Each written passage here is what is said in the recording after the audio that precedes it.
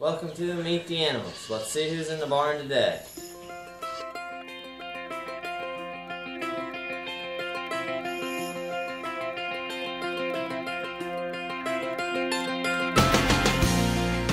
Meet Holly.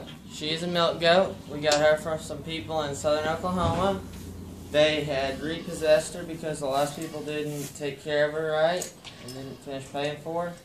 So we went and got her, and she doesn't make enough milk for a commercial farm.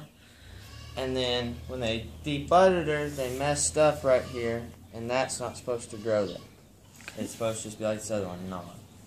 Okay, so what health issues is she going to have continuing? That horn will grow continually, and we got to keep it from growing back into her whole skull. Okay. Does she have any other issues? Sometimes she doesn't let her babies nurse if she gets full. So that just makes more milk for us, doesn't it? Yep. So we keep her on a strict schedule. Will she ever leave the farm? No. Because she'll have to be taken care of every, 2 years or so that horn has to be dealt with? Yep. And every time she kids, you have to deal with her udder, correct? Yes. Alright.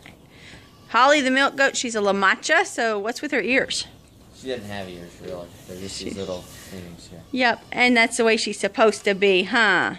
Yep. Alright, I'm going to get off here and milk her.